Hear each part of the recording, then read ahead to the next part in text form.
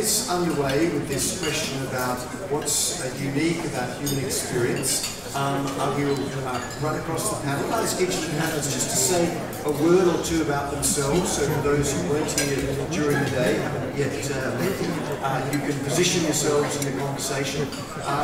And then just give us a first 3 minutes on how you're seeing that question as what's unique about human experience and intelligence today. We'll start down with Scott Anthony. Through the short or long straw, depending on how you look at it. Well, good evening, everybody. I'm Scott Anthony. I'm the managing partner of an organization called Innosight. I am, as you can tell from the accent, American. I am based in Singapore and have been based there since 2010. Tanya would like me to stand up, and I listen to everything that Tanya says, so I'm going to stand up for these brief remarks. The people on the panel are much smarter than I am. So I thought I would do something a little bit different, which is ask my kids how they would answer this question. Let's see how this works. Can we roll the video that I submitted? Cross your fingers, everybody. This is technology that has not been tested.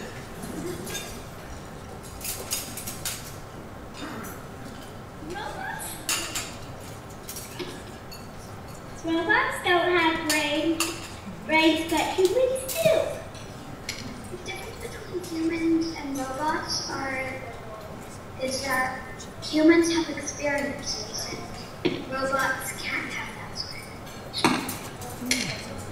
When humans have an experience, if they do something wrong, they'll learn from it to do better next time. When robots have an experience, they don't really have an experience because they're always doing something right because they're programmed to be artificially perfect.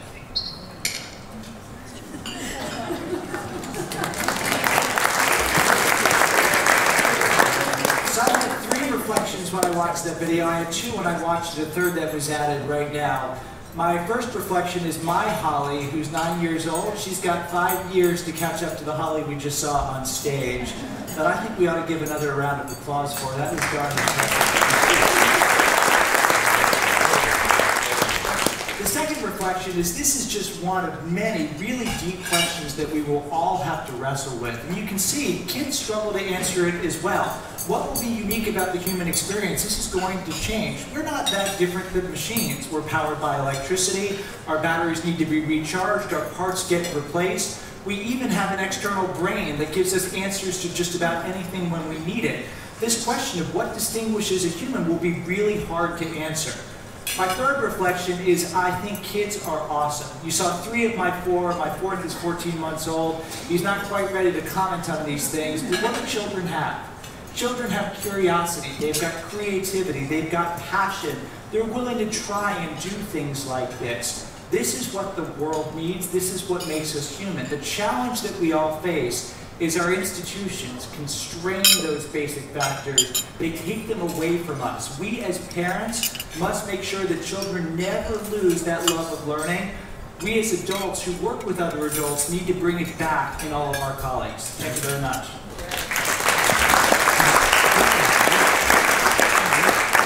Thank you, and I'm actually going to skip you one, Patrycja, and ask Raymond to kind of go next. You've got to stay at execution. So, I tend to come down very firmly on both sides of this issue. And then I kind of look at what do I really believe about it. So in the short term, while I'm really impressed with all the things that technologists have done, with everything going on, and I should say that I myself am a technologist. So I'm Raymond McCauley. I'm the chair of digital biology at Singularity University. So I'm less in the machine world and more in the blood and tissue world. So there's a lot going on right now with AI, and it's really impressive, but it's also in fairly narrow areas. So I like to think about all of these things where we have deep learning, which is a fancy name for what we used to just call really great neural networks. It's good at doing things if those things look like pictures of cats. Basically, it can go ahead and say, is this a cat picture, is this not a cat picture? If you look at any of these domains of knowledge, it's about, does it look like cat pictures or not? And I don't just mean it only works on cats, but it's that sort of sorting, that sort of classification. There are still things that we're having trouble with: natural language understanding, long-term planning, some of these pieces. Whenever I look at it though in the long run, I think that there's no reason that machines can't gain and keep gaining and digitally copy and improve on all these things that we think make us uniquely human. The history of technology has been about things where we said, oh, we're human and machines or animals can't do X. A machine can't play chess, a machine can't write poetry, a machine can't infer something from two other things. And we just keep being proven wrong on this over and over again.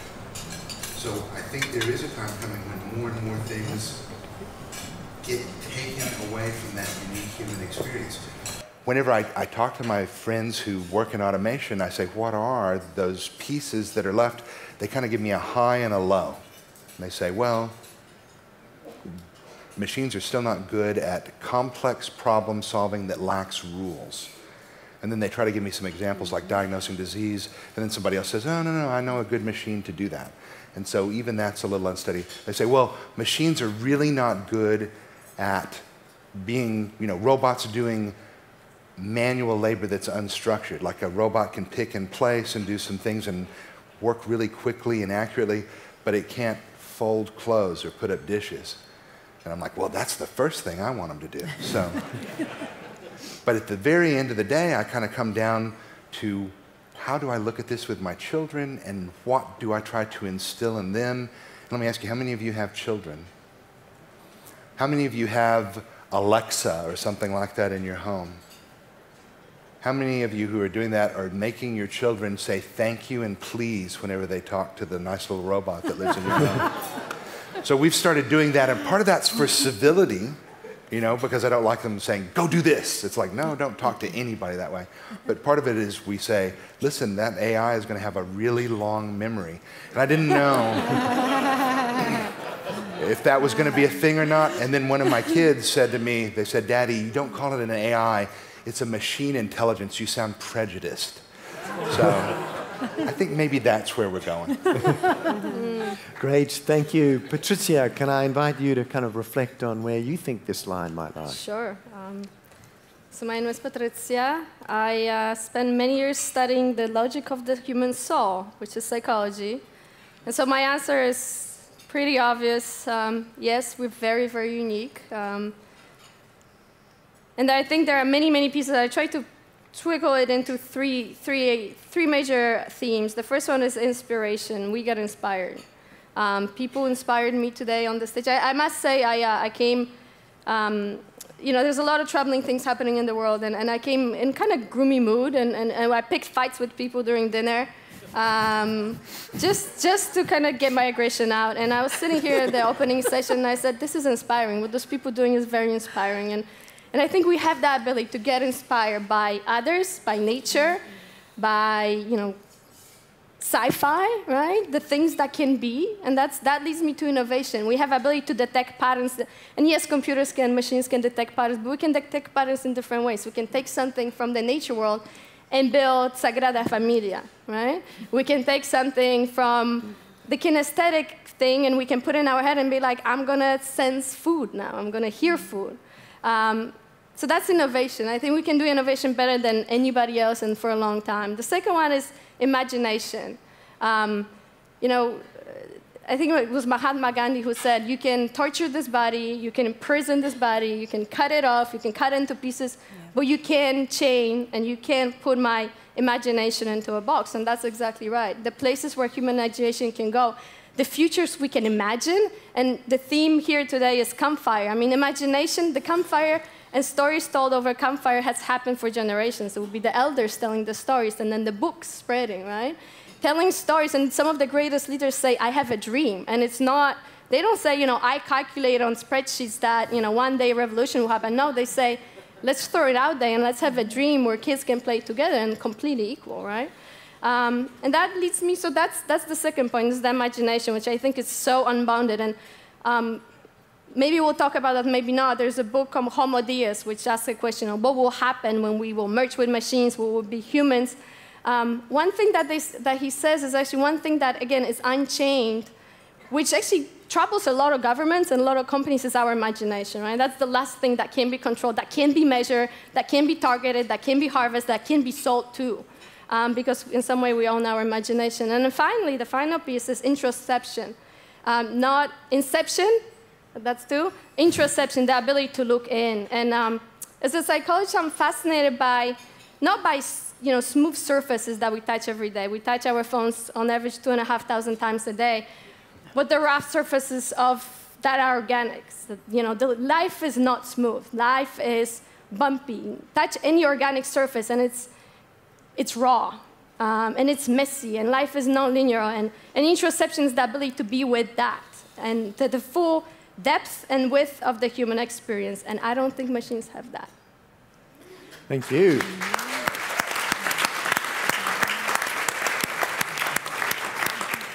Aleksandra, can I turn to you now? Yeah, thank you. So I'm Aleksandra Przegalinska, originally Polish, but I now work and live in Boston. I work at MIT, and I work with artificial intelligence and data science, wearable technologies, bots, Alexas, humanoid robots, and all that stuff. But apart from that, I'm also a philosopher. I was trained as a philosopher, and I think I'm going to put the philosopher hat on today. So there are two answers that I could give probably here to this question. First one is obviously consciousness. Consciousness is the hard problem of science and neuroscience in particular. Consciousness is something that is hard to recreate, right? This is something absolutely exceptional. This is ours, right? Our subjectivity, our feeling of individuality, our identity. These are issues that definitely robots do not have. And well, it's very hard to actually imagine a future for us scientists where we could actually do it at all. So consciousness. But then again, this question made me question the question, really, because why do we want to be so exceptional? Is my question. Why do we even ask the question about our exceptionality in this world? Why do we want to be so special, so particular, and so different from all the other species? And obviously, when I interact with various robots and we do experiments where we are trying to see how human-machine interaction kind of flows. And obviously, when you put a humanoid robot like Sophia in front of a person, the difference is clear. I mean, Sophia is nowhere near a human being, right? But on the other hand, when we were doing experiments with bots, such as Alexa, we have noticed that actually people run on scripts. They do. They use particular phrases. They behave in conversations in particular ways that can be foreseen. And we were, well, when we saw it, we thought we are a bit like bots too. It was our observation during the experiment. We were those bots in a way. We behave in a certain way. We run on scripts. And that made me think, maybe that's not so bad at all. And also maybe this computational metaphor of the brain and the mind also isn't that bad. It's not offensive, and it's not an offense to be compared with a machine. So I would say, like, in the future, maybe let's look for similarities. And what I would want to do, being really in love with my field, because I really like what I do, and I think artificial intelligence is really fascinating. I would like to instill values and human principles in artificial intelligence, right? We can also do that. We don't have to think about artificial intelligence as something separate from us, something that is different, and then put ourselves in a situation where we are the slow and dumb ones, right? And it's fast and it's way more rational and so on. Let's not compare ourselves. Let's try to create technologies that are more like us in order to feel the similarity rather than, compare ourselves with machines where I don't think this comparison really ever helps. Thank you.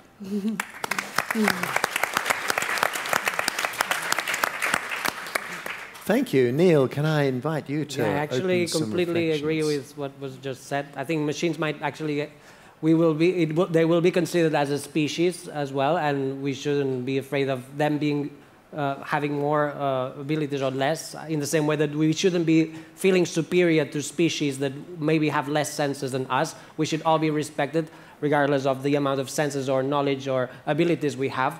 If we compare ourselves with other species that exist now, we should not feel superior, and we shouldn't feel inferior to species that will exist in the future. So I think maybe the difference between machines and us is that we will have the chance of telling machines where they come from, whereas we might never know where we really come from as a species. I didn't introduce myself. I'm an artist, cyborg artist. I've decided to merge with technology in order to extend my perception of reality. So if I feel that I am technology, and I think in the future there'll also be people deciding to merge with technology, and this will allow us to decide also what senses and organs we want to have as a species. That's it. I think Thank you. Thank you. And Zenia, to conclude our kind of opening observations. Hello, everyone. I'm Zenia Tata, and I'm with XPRIZE. We're a foundation. We're a futurist group. And we look out into the future across different sectors and domains, and we look at breakthroughs that we feel are going to happen maybe 10, 20, 50 years from now. And we say, what the hell? Why do we have to wait for that future to occur? Let's reach out, grab that future and make that happen now. We're techno-optimists. We feel that technology is a great enabler to solve some of the world's grandest challenges. And so we embed that technology or blend that technology into our solutions. And we do that by putting out these big incentive prizes to incentivize new innovators and innovators to come out from everywhere to solve some of humanity's big challenges. So that's the quick background. Man and machine, great conversations. I mean, at XPRIZE, we kind of have these water cooler chats pretty much every day, and we're all violently divided about what the future holds. And I agree with some of my colleagues here, and again, as a futurist organization, thinking and talking about the future, the only way that we humans know how to grapple with the future is to tell stories about it. We relate, in the end, people relate to people, and people relate to stories about people or machines. It doesn't matter. I also believe that there's going to be that blended reality where technology kind of just sort of operates in the background to enhance our human experience. But we will always have that uniqueness, that ability to tell those stories, to inspire each other. And what really will separate us in some ways is drive. And maybe my more technical colleagues will disagree with that you can build that into a machine. But the truth is, as human beings, we're motivated by very different things. We're motivated by something much bigger than us. Call it a higher power, call it others. It could be all kinds of different things. And that motivation is what will always separate us from a lot of other species too. So, thank you. Great.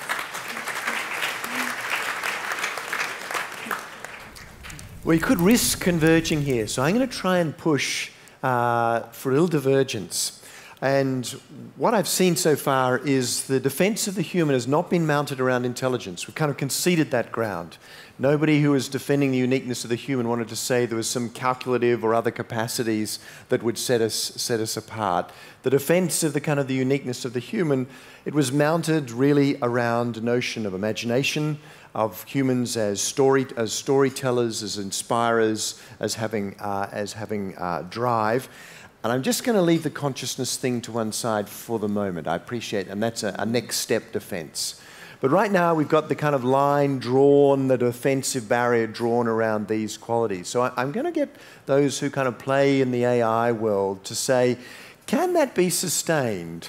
So can we really say that the algorithms of the future, or even the ones we've got now, aren't going to be storytellers, or can't make the kind of leaps from nature to the Sagrada Familia, as Patrycja said, or can't do the kind of say or be motivated in ways we might recognize as inspiring? Is there any kind of logical reason to think that that isn't going to be possible or isn't possible now? And I'm going to start with you, Raymond. I have to go ahead and concede that high ground immediately to the machines. I think, whenever we define ourselves just by that, these machines that we're creating, in a sense, are our children. And we're doing that to some degree in our image, the image of our minds and our bodies. And I think, like good parents, we want our children to do better than us. And then we also get a little bit afraid when they do. So I really do think in the long run that... And why do you think that is? What are the kind of evolutions of technology, of the way we're thinking about writing algorithms that give you the confidence that it will be that we will achieve those things as well, which has been where the defense is?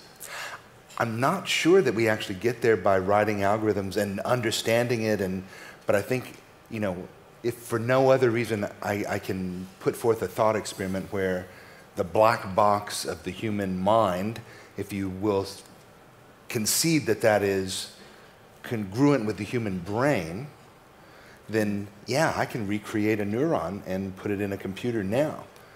I just can't do 1 trillion of them. And so we were looking today earlier at a digital organism. We had scanned in basically all the connections in a worm and recreated it in a computer. And the difference between that worm with its 300 some odd neurons and our brains with 1 trillion is scale, but there's not really any qualitative difference. Okay. Aleksandra, do you play a lot in this space? Where do you line up with Raymond on this? Well, I would say that I do see that artificial intelligence is now, on one hand, a thriving field, but the more thriving it is, the more we see how many kind of different features that we do possess it lacks. And so, for instance, I work in the field of affective computing, which is essentially an attempt to collect various kinds of body signals and mental signals, and then feed the machine with those signals so that it becomes a bit more responsive to your mood, to how you feel, you know, to your emotions on a very basic level. And this is a very early stage. You know, we are very humble because we feel that, as you said, black box is a very good notion here. You know, we have this fantastic organ here. It's functionally perfectly okay. We all think here in this room. Do we know how we think? Not so much. Now we're creating a different field of deep learning where we already at this stage, and that happened with AlphaGo, this recent, very fantastic, I would say, program that was winning in the traditional game of Go. It it processes the information in a way that is inaccessible to humans. So it's also a little black box now, right? And the more complexity we see in this whole field of artificial intelligence, also the more we see how difficult it is to recreate more and more complex processes. Emotions are very, very complex. And here we are very, very early. And frankly speaking, when I think about this question, you know, whether technology will be able to reach a stage of human-level emotional intelligence or social intelligence, I really don't know if it's going to happen anytime soon. I know that there are various, you know, futurists who are super optimistic about singularity and it being near and so on, but I think it might be an evolutionary process, really, to create emotions. And I also think that probably silicone is not the most I would say the best possible material to create artificial general intelligence, and because, well, we have wetware, right? We consist of a different kind of matter, and here it works. We have a body that is a very important transmitter of our intelligence.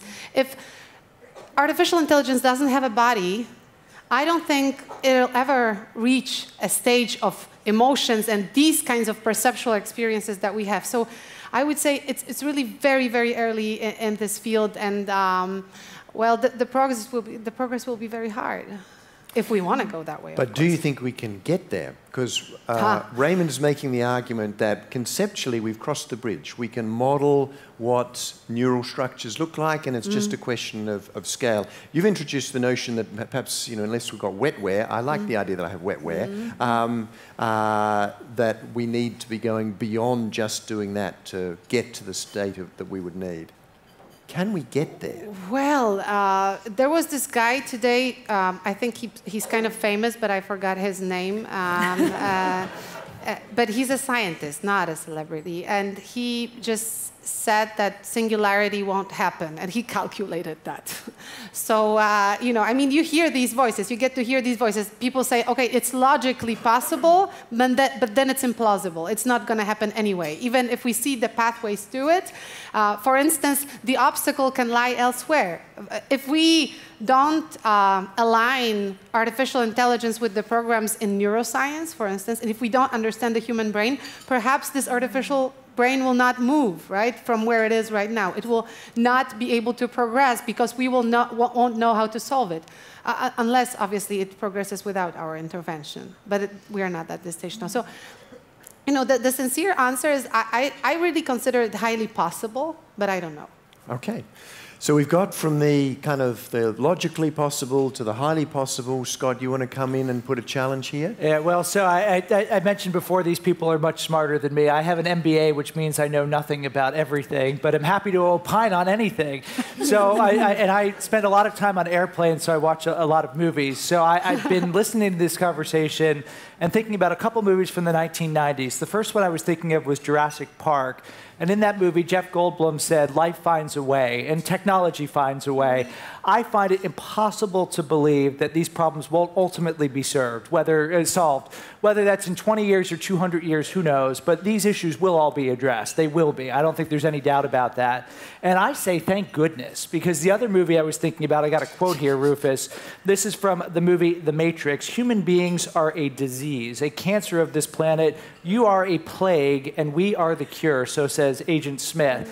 And I think the world could very well be a much better place when we get to the next stage of evolution and we've got artificial intelligence running things. I think the only thing we got to hope for is we put just enough humanity in it. Exactly. Exactly.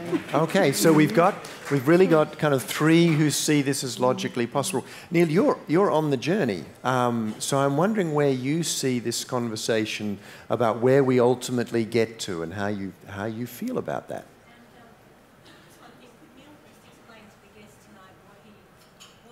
Is. Perhaps to the new guests, I mean. To explain what this is? Yes, because some people don't know what that is. Yeah, so I created this antenna which is implanted in my head that allows me to extend my perception of color beyond the visual spectrum. So it allows me to feel from infrareds to ultraviolets vibrations in my head. So it's a new organ that allows me to extend my perception of reality. And I identify myself as a cyborg, which is the union between cybernetics and organism. So I don't feel I'm using or wearing technology. I feel that I am technology, and I identify with the word cyborg because it's the union between cybernetics and organism. So I think in the future there will be more people, I think, biologically merging with technology, and this will allow us to decide who we want to be as a species. We'll be able to decide what senses and organs we want to have as a species. There'll be also people who won't be doing it, and then there'll also be machines that will have their own intelligence and their own lives and their own feelings. So I guess there'll be like 3 different branches in the future, and we will all hopefully respect each other in the same way that, well, I think we should also respect other species. We shouldn't eat them, and we shouldn't, I think we should respect all species, including the ones that will come in the future. I don't know. So we've got now quite a strong majority on the panel believing that, making a strong argument that we will, this uniqueness ultimately is dissolvable. It's a question of time frame, it's a question of the kind of mechanics of the how, but that looks a seriously possible destiny. So Patrycja, I'm going to come to you and say, and Zenia, I'll be with you on this in a moment as well, should we allow that future? We saw the audience doubt that. 50% weren't so sure that was a future that we should be allowing, that we want to be holding back from ever getting there. What do you think? Well, first of all, I'm still perplexed. You know, why are we asking this question during the dinner? So I wonder, are we afraid of that happening? Are we excited about it? Do we think the machines are going to gain consciousness? And yes, we are a plug in some way, right? And because of that consciousness, we're going to get destroyed. So I'm a little bit unclear, a little bit why. Well, I guess this is putting us in a position of choice. if we know, if we have enough people saying this is a possible future, then one of the great things about kind of thinking about where technology is taking us is we can make some human choices about whether we want that future or not. The great danger is when we don't put ourselves in a position of choice and think about whether that's what we want. And tonight here we've got a question of, is that the future we want? And that's what I'm asking you. No, that's okay. I think there's technology we can control. There are technologies we can control, and the technology we definitely can control is our own technology. What Aleksandra mentioned, wetware. I think it's a fantastic technology that we work with. We have control over. Yes, the brain is fantastic, but the brain has an owner. There's something that emerges out of those 100 billion cells and 100 trillion synaptic connections, which is consciousness, or call it mind. Mind expands beyond the brain, we know that. Potentially expands into the body, and potentially, there's strong evidence for that, extends beyond our body and exists in between people. And we talk about neural coupling when the brainwaves start syncing up, and we literally feel another human being. And that happens during the storytelling. I think that's what we can control. Now, can we control the machines? I think that's a question for those guys, really. But do you want to? Do I want to? Do you want to? Do you want that future where we're no longer unique? Well, in psychology we have a saying, primus inter pares, which means superior among equal ones. And so we all feel, we all want to belong, and we all want to feel yet a little bit better than everybody else. And I think that's very unique to us, right? So yes, we all kind of hear, but I'm a little bit better than you guys because, I'm Polish or whatever. And everybody at the table also has that, right? So I think I agree with Aleksandra. I think the question is not posed the right way. I don't think yes, we are unique, but we're not at the same time. And that is our human nature's, it's the nature of the life. It's the opposites, right? And I think Fitzgerald said that, it's the rate of higher intelligence is the ability to hold the two opposites at the same time and still function. And I think we as a human life, we always have those two opposites, right? Yes, we're special, and yes, we're not. Yes, there's good, and there's evil. Yes, we are the scum of the earth, and yet we are, the ones that make it so wonderful. I don't know. Okay. Zenia. I agree. We're complex a species that love to live in this dichotomy, and I think some of this stuff is just eventual. It will happen when it will happen. Some AI specialists are saying that the first step is to just even recreate the intelligence of a rodent. We're not even there yet. And in terms of a singularity, I'm talking about something sentient. That we're 100, 150 years away from that. And then others like Ray and others will say that it's here in the next 30 years or 40 years or. Even that number keeps kind of moving around. What interests me about what everyone's been talking about is this kind of notion, Neil, that you were saying that there are going to be these different groupings. There's going to be machines, and there's going to be humans that have different kinds of abilities and augmentations, and that are merged with machines, so cyborgs. But then there's also going to be other humans that are genetically manipulated to be and do different things. And but whenever we talk about this, and Aleksandra, I was inspired by what you said in your earlier comment. Whenever we talk about it, we have this vision in our mind, of a humanoid robot. And why is that? Because the truth is, if life was to evolve, and I mean, people have done these studies, thousands of years from now, what would an ideal species look like? And it's more like a cephalopod, right? With multiple limbs and tentacles, and they could be arboreal and live in trees, and they could be living underwater, and they could be living, in different ways. And so why do we have this image in our mind all the time that again, it has to be kind of this humanoid form? And I love the idea of this expansive and inclusive mindset that says that we're going to be many different things, and there are going to be many different mergers. I mean, I'm going to use a very silly banal example of even 100 years ago, an interracial couple would be looked at in an odd way, you know. Forget people with other sexuality, you know. So in the same way, in the future, we probably will not have such strong lines between with acceptance, and we will have different categories of what it really means to be human and to be kind of sort of human, you know? Mm-hmm. So do we worry that if we create that kind of world, that there are categories of people who get left behind, who don't have all of these capacities that we're now highly valuing? We seem to leave an awful lot of people behind right now. What about the kind of world where now this great capacity is available effectively for sale, that you can buy it? So you all see this world coming about.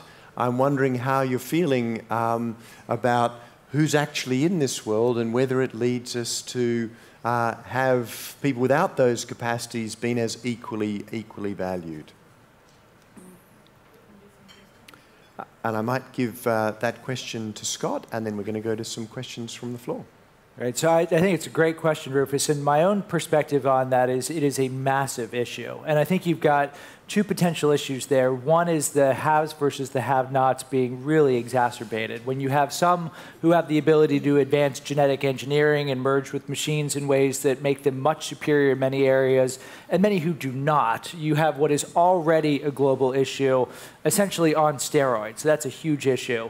The second issue is there are going to be big transformations and big changes in many of the things we talked about in this conference, the nature of work, the nature of employment, and so on, as all these things happen.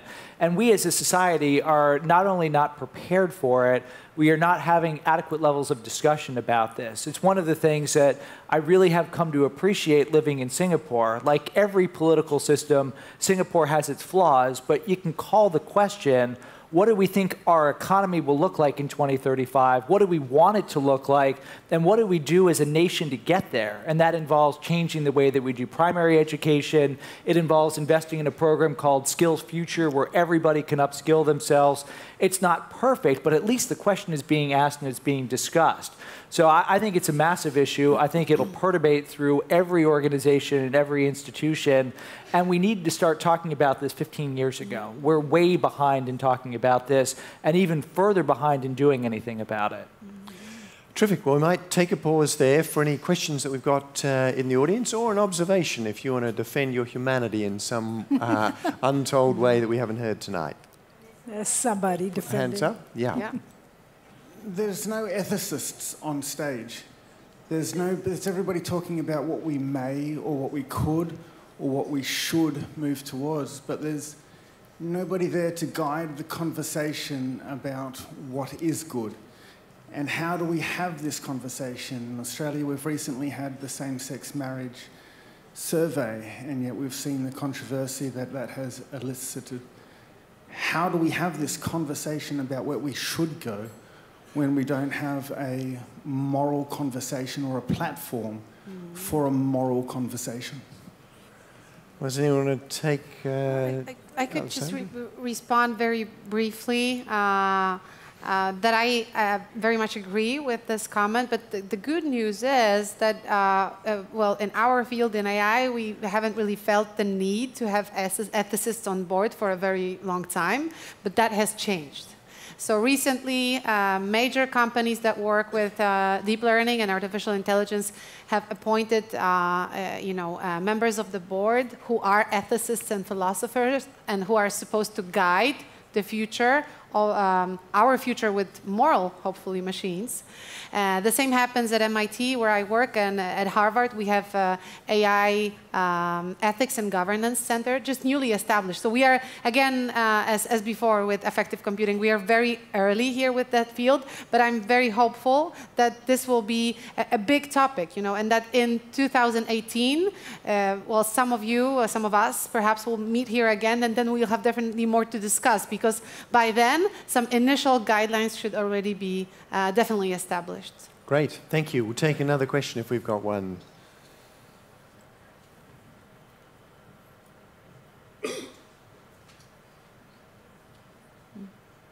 So anyone who has a question, you might head to one of the microphones. Thank you. Pradeep, we'll start with you and then we'll flick over to Peter. Just a quick question.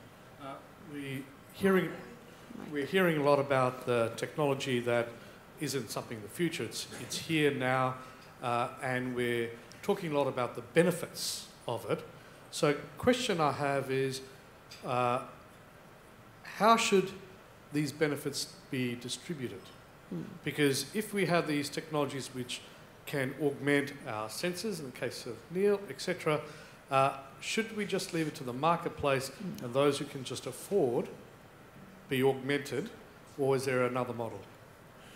Terrific question, very much in the vein of this kind of where we're heading this conversation and the distributional fairness of all of this. Zenia, do you want to have a word with that one? You deal with these distributional fairness questions in your world. Yeah, I mean, I have an unpopular view about some of this, which is basically that, sorry, Pradeep, but that we live in an unfair world. And as human beings, we're a very competitive species, and we don't live, and we never have had, an egalitarian world, ever. We won't allow that, and so there will be issues, there will be haves and have-nots, and there will always be people who are on the fringe, and there will always be people who are on the inside. Is that right? Is that fair? No, it is not by our own moral compass, and yet collectively we still choose some of the things that allow that to happen. We vote in certain ways, and we behave in certain ways. And when we may not be proud of that part of us, and we may not want to admit that we have that part of us, but obviously collectively we do, and individually we do as well, and it's just there. It is part of our base human nature. And so I think it will never be quite fair, and we will always have some divide. Not one divide, many divides in different ways. And people will see and view some of those divides as disadvantageous, and others will see them as opportunities. And it's just how it always has been. I guess one of the questions would be, is there an equivalent? So government puts fluoride in water supply so that we have healthier teeth. There's public education that might not be as good as what you can pay for, but there's a starting point. Is there an equivalent? Is there something, and we can't imagine what this is today, but 2 generations from now, is there something that we make available to everyone, so at least if they want to opt into a tribe, they have the choice to do it rather than it be a necessity that they have financial means? I don't know. It's a great question to ask, though. Well, can I just, because becoming a cyborg is not expensive. It's not for rich people. You can become. He'll do it for you this afternoon if you want it. Yes, for $10 you can extend your senses. It's chips that we are using daily, like the hand dryers use chips that you can remove, and you can use them as earrings so that you can feel what's behind you.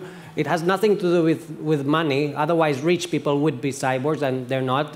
Cyborgs are poor people like myself and Manel, who has a sense for just $30.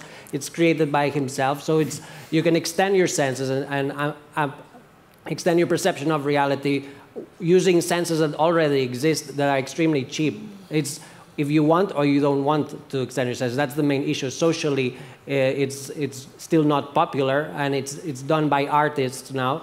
But it's not a point of money. It's if you are ready or not to modify your own body. And I think we'll see societies that are used to modifying their body, they will be the first ones to actually do it. And so we might see that in Africa, many people will become cyborgs because they are, in their culture, they are used to modifying their body in ways that it's not normal in Europe. So maybe we'll be surprised, and Africa will be a place where there'll be many, many cyborgs, or people with new senses. We've got 2 questions, and then we're going to do a quick wrap-up of views. So, Peter. Can I just ask us to explore a slightly different aspect? It seems to me that a lot of the conversation here is about how we are using machines to enhance our abilities, or how we are using our abilities to enhance machines. It's machine-centric or technology-centric. I'd just like to talk or hear from maybe the psychologists and the others about how we can enhance our own technology, that is our human consciousness. What is happening in the field of inquiry about advancing our human consciousness to higher levels and deeper levels and broadly connected levels between us all. Could we talk about human consciousness as the technology to be truly advanced? Patrycja, I'm going to obviously throw to you there. Thank you for the question. Well, what's really interesting and what we see in this space called psych-tech, which is the space, you know, humanity multiplied by technology in some way, and I would say it's much more human-centric, is we see that technology is multiplying things. Now, it multiplies it for good and multiplies it for bad. So research done, you know, on loneliness, for example, which is, some claim that this is the next epidemic that's coming, just people feeling very, very lonely. Children, especially children who are naturally feel lonely, technology kind of multiplies that feeling. And so we see a rise in, you know, loneliness, anxiety, suicide rates. However, kids who are naturally interacting with other kids in the natural environment, actually technology multiplies their, you know, their social butterflies not only in this life, but also in the virtual life. And so we see that magnification element. I would love, you know, one thing that I would love to give to everybody is actually, I think, 3 things. And I do think we can use technology for that. The first one is self-awareness. Where am I? Where am I heading? That man's search for meaning. Where am I? You know, what's the tool to understand our own technology, if you wish, right? Our mental structure, growth mindset versus fixed mindset. I mean, there's so many amazing things we can explore that are parts of the human technology. The second one is confidence. And I would say confidence is the ability to you know, turn our imagination and visions into action and really get our hands dirty. Because, you know, a lot of those beautiful ideas exist only in heads. And unfortunately, you know, those kids are somewhere and they're like, I don't have the tools or I don't have the courage to do things. And that's what confidence is. And I think it's a fantastic thing to download if you wish. And third technology that I think we all should, and that's actually part of wisdom, is compassion, and especially self-compassion. You know, the amount of abuse that happens inside our heads is astonishing. Anybody here has a self-critic in their head? A lot of us, and that holds us back. And so those are the 3 I would give to everybody. You know, if technology can multiply that, you know, the awareness, confidence, and compassion, I'm hands down, you know? Okay, thank you, Patrycja. We're going to take one last question, and then I'm going to get a 1-minute thing from each of the 1-minute kind of closing observation from each of the panel as we converge as the kind of the human and our artificial and robotic kind of forms of life converge. What is the thing that we should be thinking about as that happens? What's the one thing you'd say, think carefully about as we go on that journey? And just a 1-minute reflection to wrap it up. And we'll start at that end. But last question. Listen, very great conversation. As a neuroscientist, I've really enjoyed the full spread of perspectives. I think the real question for me that we're kind of skirting around is, well, what does it really mean to be human? And what is that? So I want to hear your perspectives on what that really is. I'm not talking about technology. What is the human angle? All right, well, we'll take a couple of, just a couple of answers to that. Why don't we take a cyborg perspective on that? I think being a human is part of a long path that started by being bacteria in the ocean, and now we call ourselves humans, and we are witnessing the renaissance of this species because we are now merging with technology, and we will slowly become a new species. So it's part of a long process, and the aim, I guess, is to become a species that can actually survive in space. So that will be the ultimate aim. We will be a species, the first one probably, that can leave this planet and live in other worlds. So that's, I think, part of the process. We are now getting closer to becoming a species that can actually live in space, and we call ourselves human, and we value being human very much, but we should be aware that this is just part of it, and we shouldn't be scared of becoming less human, because we've not always been human, and we will not always be human. I think it's good to call ourselves trans-species, because we've always been evolving from species to species, and we shouldn't be afraid of becoming a new one. Okay, so we're running against... Can I? Short. Oh, no, that's fine. It was long, so. We can talk later. I had that feeling. So we're going to do just a short set of, as we all go away from here tonight, having had a conversation where there's a consensus about convergence, a concern that we make that future that's more convergent, that we build a lot of human values into that to try and make this a better kind of set of new types of entities that emerge. What should we most be thinking about as we look to that future? Just a 1-minute grab. Well, not really about thinking, but more about feeling. Really, let's not be afraid would be what I wanted to say. I also saw Terminator, like most of you. It's a film that is constantly destroying my life in many ways. Even though I love it, I just also hate it because it prevents me from working, you know, in peace, because always somebody says, you're the Terminator person. So let's not really be afraid because, you know, machine learning, coding, artificial intelligence, these are also inclusive things. You said that this is not expensive to become a cyborg. It's also not expensive to code. I come from Poland. We have the best developers. Number 2, developers in the world, even though the country is not really rich, you know, because you can learn these skills. And I think artificial intelligence will be a good project if it's an inclusive project, if we all participate in it. If it's not a project that is closed in some sort of labs that nobody can access, really. So we can all do it. For sure, our children can do it. And if they're into it, just let them do it, because the more people will join in, the better project it will be. That I'm sure of. Great. Yeah. Thank you. Neil. Yeah, I guess Quick this minute. process also needs to be, we need to respect each other. We need to make all the options available to as many people as possible so that people can decide what they want to do or how they want to relate with technology. So I guess respect to all the options that people might want to choose is one of the, I think, the main things. We have to get ready for the diversity that we will be seeing in the next decades, diversity that we need to respect. And that's, I guess, the biggest issue. How do we get ready for the diversity that is coming in the next decades?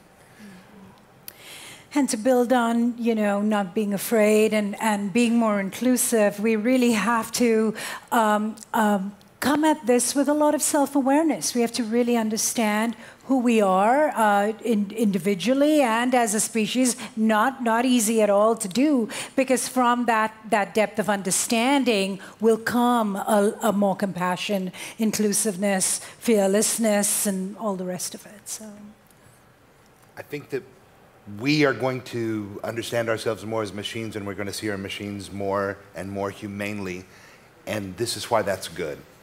So the things that go on with the human brain, where it malfunctions, where we age and die, where we have depression and anxiety and mental illness, that's, you know, kind of the last great frontier of prejudice. And as we see that more and more in a mechanistic way, and something we can fix almost with a wrench, we'll be able to fix it, but also we'll be able to understand and have compassion for people who are going through things that we can't quite understand now. And then the other way, our machines are taking on more humane qualities. Really think about this as the world waking up. All the little inanimate objects, you know, artificial intelligence maybe starts out as a utility that you can plug into or log into, and then finally just spreads everywhere. The world becomes this magical place, and what happens if we then deny that false dichotomy of man versus machine, and we do have these mergers, and we're able to do great things like gods, like magical creatures. Wow. Patrycja, 1 minute. Hint of that. 1 minute. I would say explore this one precious, wild, raw, messy life. Thank you. Scott. That's hard to follow. I'll say 3 things. Number 1, creative innovation is awesome because it brings together people like this. I learn so much every time I'm part of this discussion.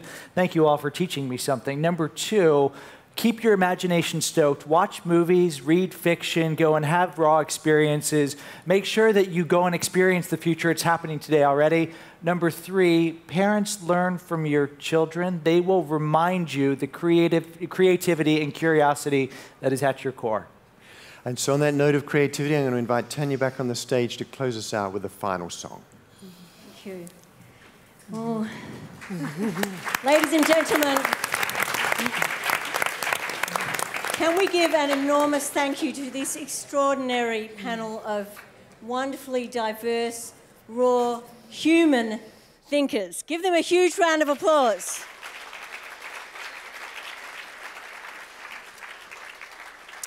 And we're going to stay on stage and have a photo in a moment. And I want to firstly thank all of you. Many of you have been very generous tonight in supporting our charity Creativity Australia and the With One Voice program. We so appreciate that with all our hearts. And one of the incredible things that happens to us as spiritual beings is how we connect at such a bigger level than just our body or our mind. When we actually really do connect as one, we start to breathe together. And we just reach out and feel this collective energy. And people say to me, you know, what drives you? Well, what drives me is these incredible minds, all of you, your feedback, the energy. I don't know that that's something a robot can ever replace, but I want to sing you a song now, which I wrote on the top of Machu Picchu, which was a song that I imagined being sung, actually, if something would happen to me, that all the people that I cared about would be in a room together or in a space together. And I think it's just so important to live in the present moment, to be present, to be here, because it's from here that we can create and work out what future we really want. Carpe diem, seize the day.